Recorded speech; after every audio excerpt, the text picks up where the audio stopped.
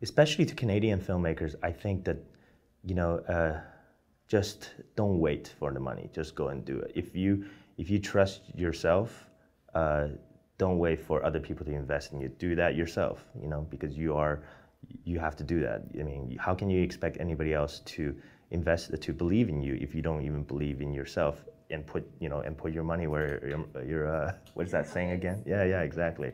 So I think that that's an issue that when you have a public funding, you do tend to wait because you're like, okay, maybe it's gonna come, maybe it's gonna come. But in the U.S., actually, I mean, I really admire American independent filmmakers, even though there's absolutely there's no absolute no funding. I mean, you just go out and do it with your friends, you know.